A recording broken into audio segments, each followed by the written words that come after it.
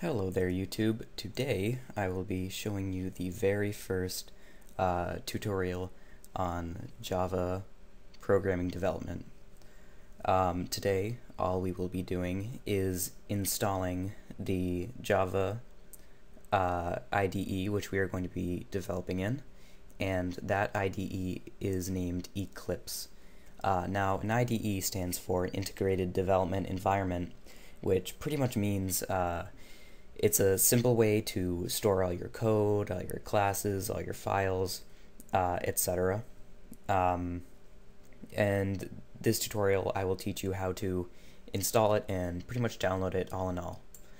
Now the first thing we're going to do is we're going to navigate to our browser, and I prefer Google Chrome over the other ones, so that's what we're going to be using here. Now, all you're going to do is you're going to open, you're probably going to automatically open a new tab, and you're just going to Google Eclipse download.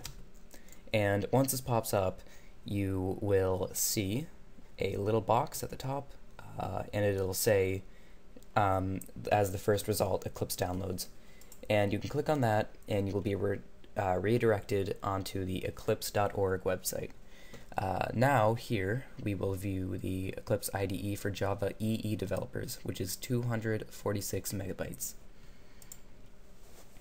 So when we click on this, we automatically get redirected to the page, which kind of gives a little description, and if you'd like, you can read a more detailed features list. Although we're not going to be doing that now, we will just be looking at the download links. So the great thing about Eclipse is it is compatible with Linux, Mac OS, and Windows operating system. So here for what I would be doing is, oh, sorry about this. I'm just going to close that. Anyway, so what we're going to be doing here is we're going to be selecting Windows 64-bit. If you are on a Mac, you may select either Mac OS 32 or 64-bit, and same goes for Linux.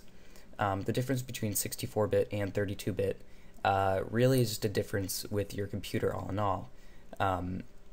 For example, most laptops run on a 32-bit operating system, while most desktops use 64-bit. So for me, I would use 64-bit, but that can pretty much go interchangeably.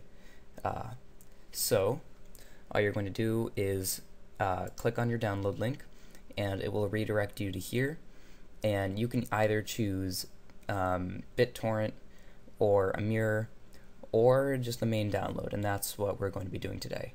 So let's just click on the download, and it should start the download right down here. Now I will be canceling this because I already have Eclipse installed. However, what you will do while it is downloaded, when it is downloaded, you will go to your downloads folder, and you will extract that zip file. You can use WinRAR or 7-zip, many different programs to pull off that task. And so once that is extracted, you will run the install files, and an installation prompt will come up, and you will go through all your installation process, and I'm pretty sure you guys know how to do that. It'll probably install it in program files or something like that. And once it is installed, you will have a little Eclipse application. Oh, sorry, my color scheme just got adjusted. So once that is installed, you will have an Eclipse program, and what you're going to do is you're going to run it, and when you run it, Eclipse will load, and yours might not necessarily say Eclipse Juno, oh my god, Juno, and that is completely okay. That's pretty normal, and it just depends which version you downloaded of Eclipse. And right here it's going to load the workbench, and all the files are going to be loaded into Eclipse, and it'll start up easily.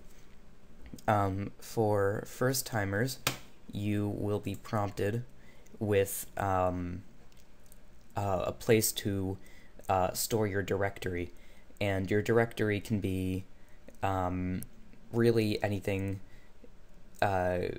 whatever the location you would like. It can be your desktop, it could be documents, that's up to you. But when you load Eclipse, you will not have this. You will have something like this, and you will not have any project. These are all of my personal projects. But if you have gotten this far, that is wonderful, and it means you have installed Eclipse correctly, and we will work on the actual introduction to programming in the next video. Well, thanks for watching, and subscribe, comment, whatever you guys want to do. I don't know. See you later.